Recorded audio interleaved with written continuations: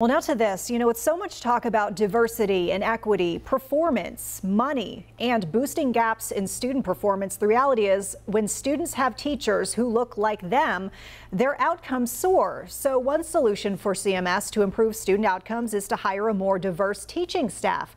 Our Tanya Mendes joins us now with more.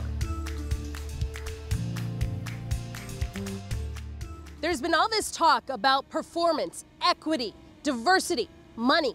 Well, the reality is that when kids are taught by teachers who look like them, their performance soars. So one solution for CMS to improve some of these student outcomes is to hire a more diverse staff. Charlotte-Mecklenburg Schools remains one of the most diverse school districts in the state. The student population split 36% black, 26% white, and 26% Hispanic. But the teachers at the head of those classrooms, not a reflection of the students in the seats. The teaching force is the front lines of what students see. And what the students see doesn't look like them. CMS releasing this data this week, showing diversity among teachers has gotten no better over the last few years. 63% of teachers are white, 29% black, and just 2% Hispanic or Latino. Recruitment is terrible for Charlotte-Mecklenburg school system. The recruitment is not for black teachers. It's not for black males in this district. Those who reside in this community and work with our children do not look like our children. Because more and more evidence proves minority teachers have a direct impact on minority student outcomes.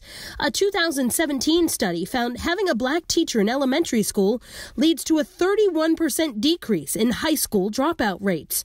Having a black teacher also raised black students' college aspirations. This dispels myths in society of what people can become. Dr. Chance Lewis is a professor at UNCC who's done extensive research about the importance of minority teachers in classrooms. They bring a different viewpoint to the curriculum and can shape experiences through classroom interactions. Lewis says if CMS wants to improve the performance of students of color, it can start by actively recruiting teachers of color. We have to recruit teachers of color just like athletes are recruited to colleges. What raises student achievement at the end of the day is what happens with teacher and student interactions. All the other things are just periphery. One of the glaring discrepancies continues to remain among Hispanic and Latino students compared to how many teachers there are. CMS is actively recruiting international teachers who come here on visas for 3 to 5 years to help address some of that gap and attract teachers from Central America and other Spanish-speaking countries. Reporting in Southwest Charlotte, I'm Tanya Mendes, WCNC Charlotte.